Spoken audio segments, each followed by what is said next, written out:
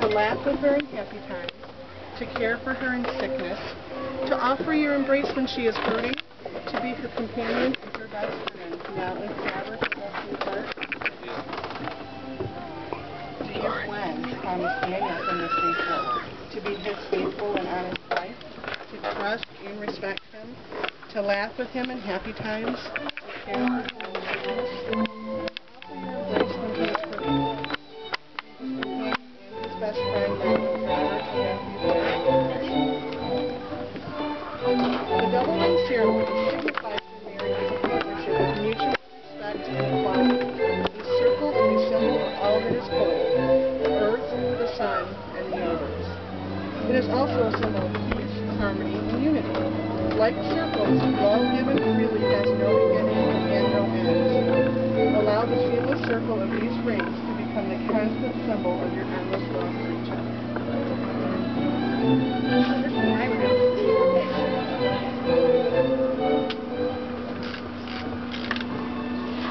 Daniel, as you place the ring on Gwynne's finger, repeat after me.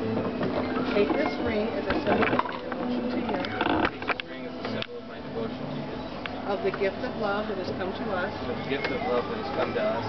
In my desire to live my life with you. In my desire to live my life with you.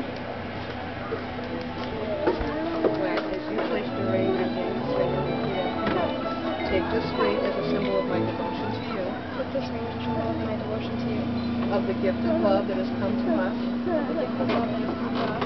In my desire to live my life with you. In my desire to live my life with you.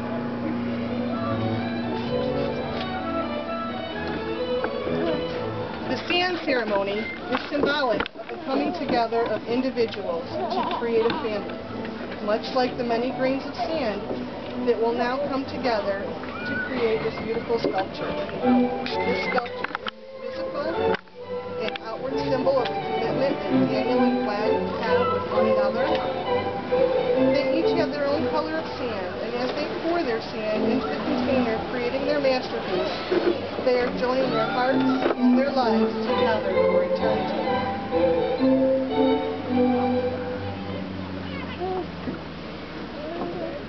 There's some good video on that. There's some good video on that. And some good stills. This is pretty.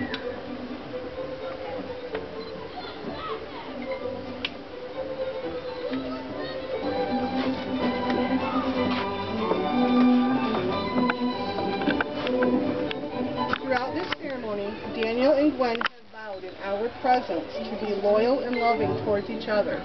They have formalized the existence of the bond between them with words spoken and the giving and receiving of rings.